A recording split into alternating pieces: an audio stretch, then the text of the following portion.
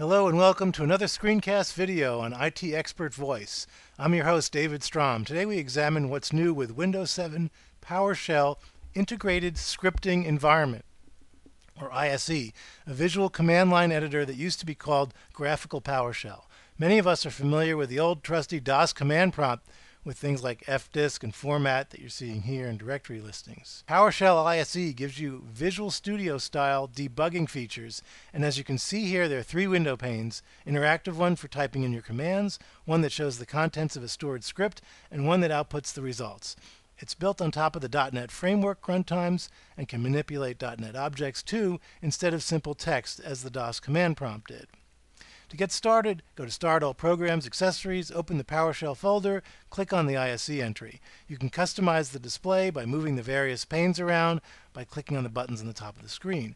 The basics of PowerShell are called commandlets, which are simple collections of more than 100 command line parameters that can be packaged together to perform very complex tasks, as you see them scrolling by here. Let's start with a simple example. Say we want to select some text from our old ipconfig command. We use the following, and you can see the results where we look for a 255 in the IP address. Like many Unix-based and other scripting environments, you can use pipes, those vertical bars, to pass results of one commandlet to be used as inputs to another one. Four useful commandlets are based on formatting output.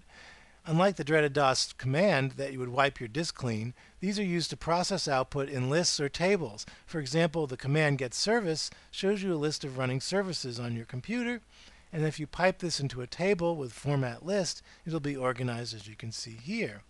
There's a lot more depth to PowerShell, and it's very easy to learn if you spend some time with the help files. And indeed, if you preface any command with get help, you'll see the online help in the results window. You can save collections of commands to a file with a PS1 extension and then run them directly.